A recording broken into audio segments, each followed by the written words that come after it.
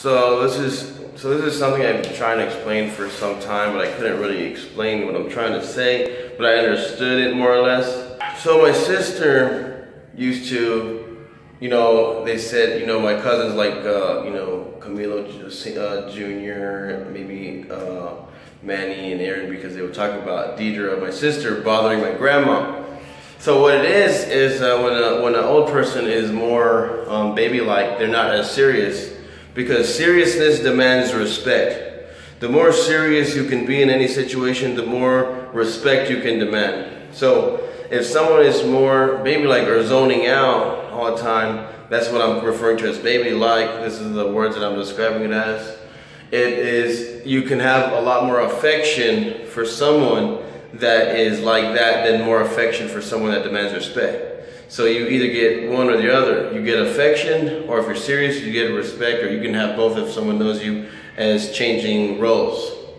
So my sister, Deidre, she would bother my grandma because we had a lot of affection for her because we love her a lot. My grandma on my mom's side. Not that we didn't love my other grandma, but we're talking about my grandma Flora Perez, who passed away, I think, 2 years ago. So basically, the affection is like a loving sort of thing, like when you love a baby. You respect the baby, but you have more affection for the baby because you pick up the baby and you play with the baby. So you don't pick someone up that you have respect for and play with them because they're serious. That's the thing.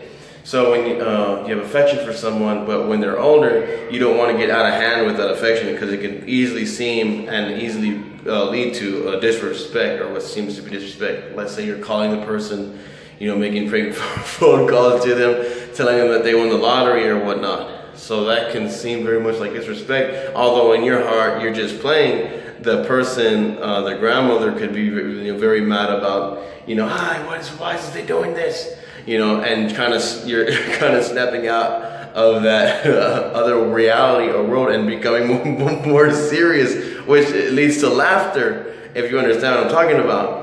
But it's like someone that's looking out from the outside in is like, oh, look how disrespectful, or someone that's looking from the outside in on affection, they could be laughing. So it all depends on the many different glasses of perception that you have, and on how the person is doing with their illness, if they have an illness, and different things of that nature. But yeah, so that's the difference between respect and affection, you guys. Hope you learned something today. Like, subscribe, and share. Become a Patreon member today, guys. And remember, nothing is impossible and nothing is unbelievable.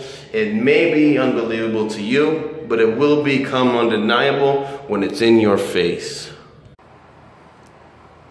I want to say one last thing about respect that I believe I forgot to mention, is that all life deserves respect.